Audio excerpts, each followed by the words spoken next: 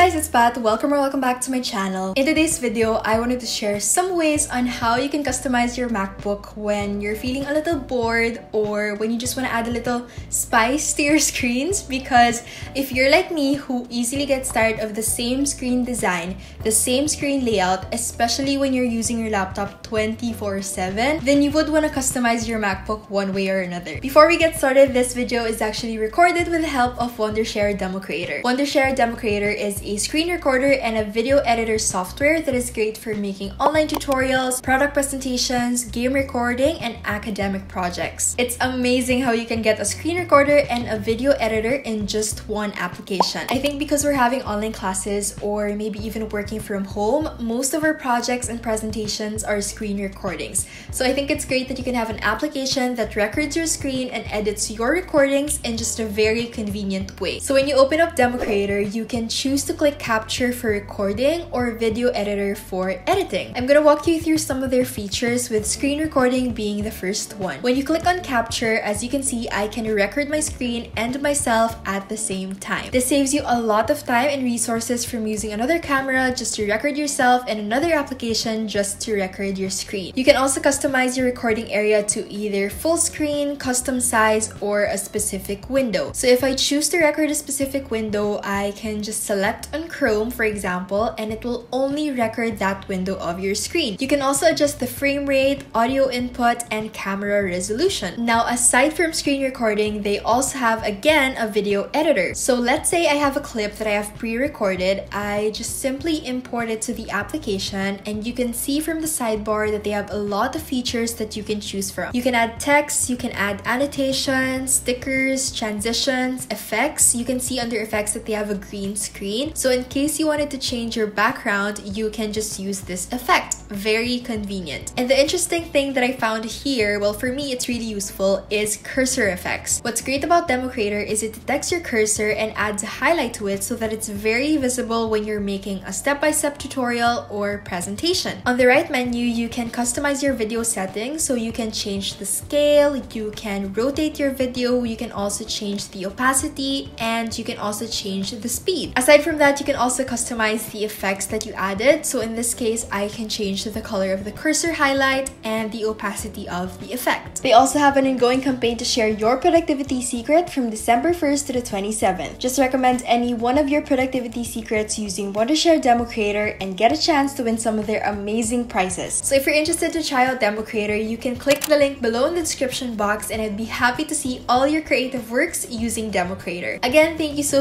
much to DemoCreator for sponsoring this video. Okay, moving on to the video, the first customization tip that I have for you is for your background. I prefer to keep my background on the minimalist, neutral, and warmer side. That's usually the combination that I look for when I'm browsing through different pictures online. Before, I used to opt for colorful wallpapers because my mindset was the more vivid the colors are on my screen, the more awake I would be.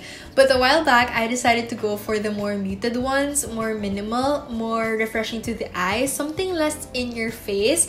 Obviously, this is personal reasoning, but if you wanted to go for the colorful wallpapers, then go ahead. If you wanted to go for the more muted ones, more minimal, then go ahead, do you. So I usually get my desktop wallpapers from two websites. The first one being Pinterest. This is where I usually get design ideas, color schemes, layout inspiration, anything that has the concept of creativity in it. Pinterest is the way to go. Actually, if you guys want me to publicize my boards, not that anyone's following me on Pinterest, but if you guys want to see some creative inspiration that I have used and collated over the past months, then just let me know in the comments below. So when I go to Pinterest, I usually search up minimalist desktop wallpapers, and the results will show you a bunch of wallpapers that you can choose from. If you want to get something more specific, just add more keywords to the search bar and the results will be narrowed down to those keywords. So if you found the wallpaper that you like, you just save it as a picture. I already have mine saved on my desktop, and what you want to do is right click on the picture, share, and import it to your photos first. There's already an option to save it directly as a desktop wallpaper, but it usually gets removed if you don't import it to your photos first. So once you have that, you just go to your photos, share, and set as desktop picture. The next website where you can get wallpapers is Pexels.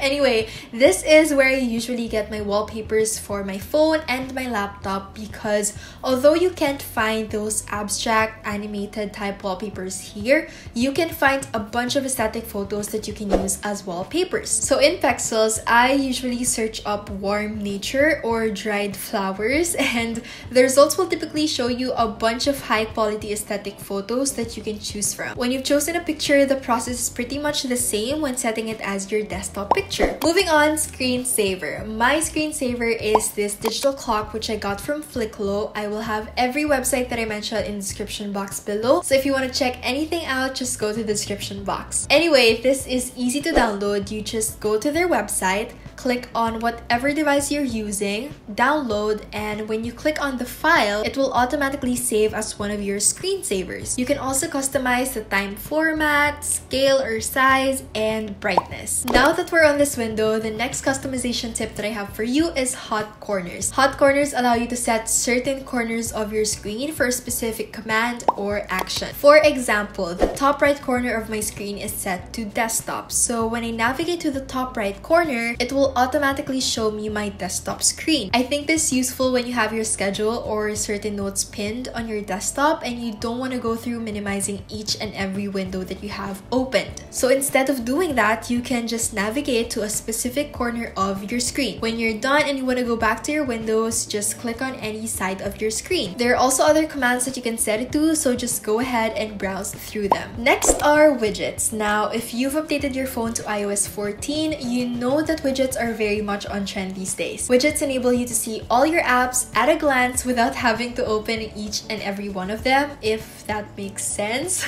So with the latest software update on your MacBook, which is Big Sur, there's actually already a section that is dedicated specifically for widgets. So when you click on the date and time on your menu bar, a pull-out panel will slide in from the right side of your screen. This will display your notifications and selected widgets. When you choose to edit your widgets, the options lean towards the more practical apps like calendar, clock, notes, and photos. But if you want to opt for something more aesthetic, just go to your app store and download Dash. Before you open the app though, make sure that you've already saved the picture and make sure that you have imported it to your photos. Once you have that, just go to the app, click on add a widget, set image, and you can choose from the pictures that you imported a while ago. After that, just click on save, go to your notification center, edit widgets, scroll down to the bottom, and add as a widget. There you have it. Just rearrange and customize it however you want that fits your laptop's aesthetic. Next are highlight colors. Now this adds a pop of color to your screen, which I think is great. So the default highlight color on your MacBook is, I think, blue, but that's kind of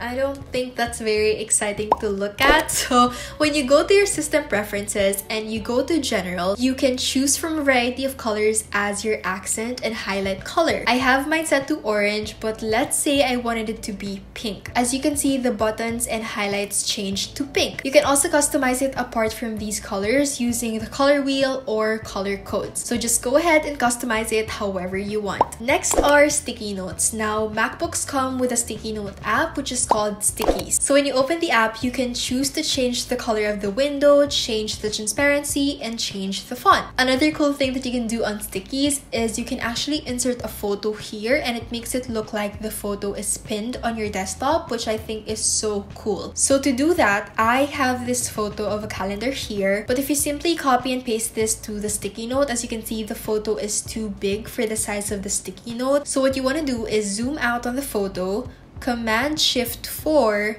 screenshot, and it will save it as another photo and resize to one that would fit the sticky note. So when you have that, just drag the photo to your sticky note and you're good to go. Next are folder icons. If you're the type of person who likes to keep folders on your desktop but the default blue folder icon doesn't really match the aesthetic of your screen, there's actually a way to change it to a custom icon. So I have saved an icon that I like, and what you want to do is Command A to select the entire photo, Command C to copy copy, and then you want to go to your folder, right click, get info, highlight the blue folder icon on the top left of the window, and Command V to paste. So it's just as easy as that. Just copy your icon and paste it to the default folder icon. The last customization tip that I have for you is changing your font. I go to this website called dafont.com, and this is where you can find all the different fonts ranging from serif, calligraphy, cartoon, literally any font style that you want, you can find it here. So when you download your font, you just go to Fontbook, which is pre-installed in your MacBook, and just add it as your font. Once you've added that, you're good to use it in any of your applications. So those are all of the MacBook customization tips that I have for you. If you enjoyed this video, please don't hesitate to give it a thumbs up